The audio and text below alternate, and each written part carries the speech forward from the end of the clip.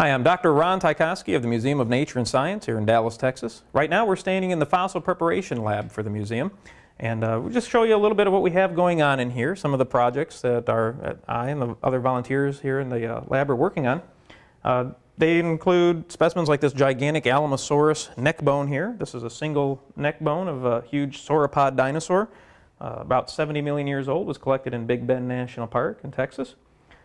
We have a number of volunteers working on this. This is a team effort, and we're slowly making progress on this specimen.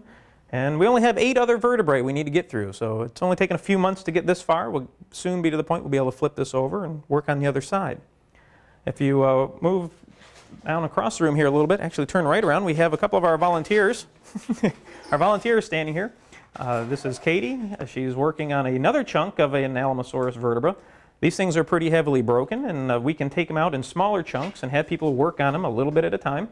And that way we can speed the process along. We can get several of these being worked on at once, and like I said, hopefully we'll be able to finish up a little more quickly.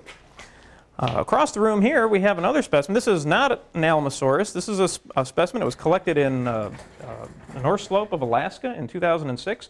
It was featured on the NOVA television show Arctic Dinosaurs, where he actually showed Dr. Tony Fiorello, the curator of Earth Sciences here at the museum, collecting this, strapping it under a helicopter and having the helicopter lift it away out of the North Slope and carry it off to a town where it could be flown out and driven out of Alaska.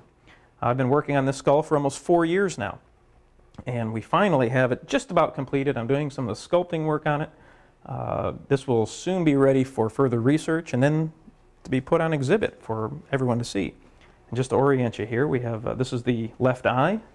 Here's the depression around the nose, the nostril, on the left side of the skull.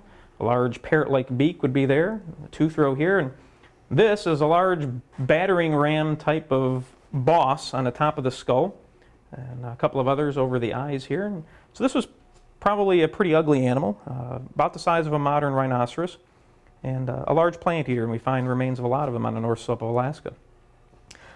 We also have a few other specimens from Alaska around here. These are baby and juvenile duck-billed dinosaur bones that another volunteer is working on. This comes from the same place where the very first dinosaur bones were ever found in Alaska, a site called the Alaskan bone bed.